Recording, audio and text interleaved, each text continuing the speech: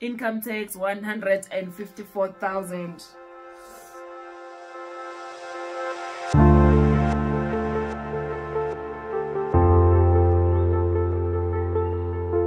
Hi guys, welcome to the village. My name is Boni. I create content around careers, education with a dose of reality check. Today we are being served chest pains, real chest pains by who? By mechanical engineer GCC. This is one of the highly requested payslips ever since. This is the first time actually we're seeing a payslip of a GCC engineer. Is that how you refer to them? But so they sent us 3 pay slips, okay?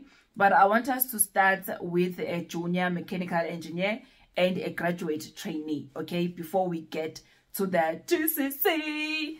Okay, so let's see this graduate trainee. So I recently graduated in mechanical engineering with a national diploma. I graduated last year, April 22. I was fortunate enough to get to a graduate program in a construction company.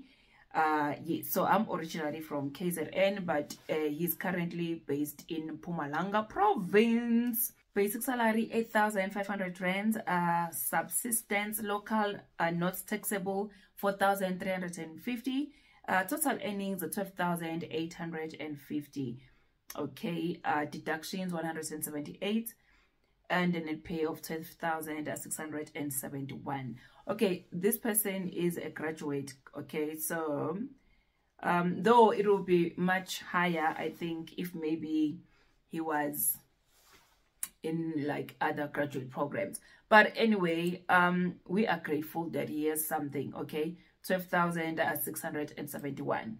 Now let's look at this junior engineer. This one is shocking. This one, yes, guys, sometimes companies, they have no shame. Actually, companies sometimes have no shame, okay? I'm currently doing my PN tech honors in mechanical engineering. I've also applied for advanced diploma in project management. Okay, so I have 2 years of experience as a junior engineer, and this is my payslip. Worst part, I'm not getting paid for overtime. Instead, they give us day offs. Okay, please do feel free to advise me on anything. Guys, please advise him, okay? You are the experts. I don't know anything about this industry. So do advise him. Basic salary 18,190. Total earnings 18,190. Total deductions 4,754, and a net pay of 13,435. He's contributing towards his medical aid and pension fund. They have 2 years experience, guys. I don't know, what do you think? They are busy with their PN tech honors.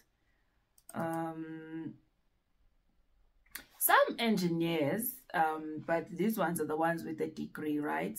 With the, you know, like they did PN from UP or whatever. I've seen we're getting paid like 30,000 during like a graduate program or training. But I don't know. This one is junior. It's not a trainee. They are junior. What do you think, guys? Now, let's get served some chest pains. Oh, Lord. Help us. So, this is a mechanical engineer, GCC, working at the mines, okay? So, hi, Boni. I work as an engineer in the mining industry together with my wife, who is also an engineer. So, we are getting a similar salary and bonuses. We've left the company that we worked for to pursue better offers on other like mining houses. So something better than this, guys. Here's where breaker when you mean there is something better than this. Okay, I have a national diploma in mechanical engineering. They get these bonuses, I think, 4 times a year. Okay, so he was kind enough to share with us 3 pay slips. So let's see this one without the bonuses first. So this one, basic salary 113,262, non-pensionable allowance 44,168, Gross earnings 157,430. Total deductions 63,378. Net pay of 92,000 rands. Income tax is 53,835. Medical aid 1.780.